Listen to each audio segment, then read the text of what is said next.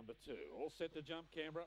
In the second, ready and racing, Thunder of Paris away moderately, showing terrific lick was Murphet's going to go to the lead. Toby the Weapon just checked off it. Thunder of Paris got the third, 4 off the front runners. Then comes Shivering Miss the outside, Run Daff, Run a gap in the race to right, said Ref, and Good Girl Taylor about 15 off the pilot. Going to the lead, Toby the Weapon. Murphet's had enough, 3 lengths away then. Thunder of Paris in the straight, it ran wide, Toby the Weapon, but it'll see it out. Toby the Weapon from Murphet. Third home, Thunder of Paris. Racebook order the trifecta.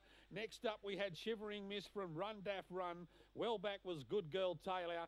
And Right Said Red was pretty well much last throughout in the time of 25 and 54. Toby the Weapon, you've shot well there. It was $1.80 in on-course operations. And it's got out to $4.30 on the tote.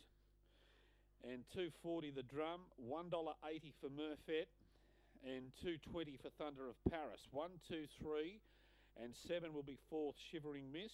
They've come home in 10.81.